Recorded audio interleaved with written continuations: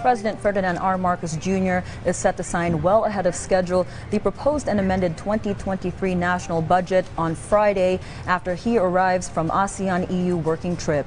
And Budget Chief Amena Pangandaman is on a rush, summing up all the numbers and amendments by the bicameral conference committee that signed off on the final version.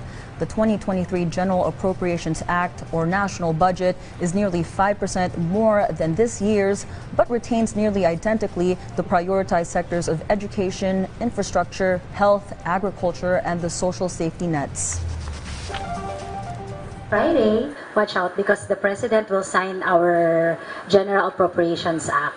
Right now, we are working on the veto message and then consolidating all the numbers, the amendments and changes that the bicameral committee ratified last week.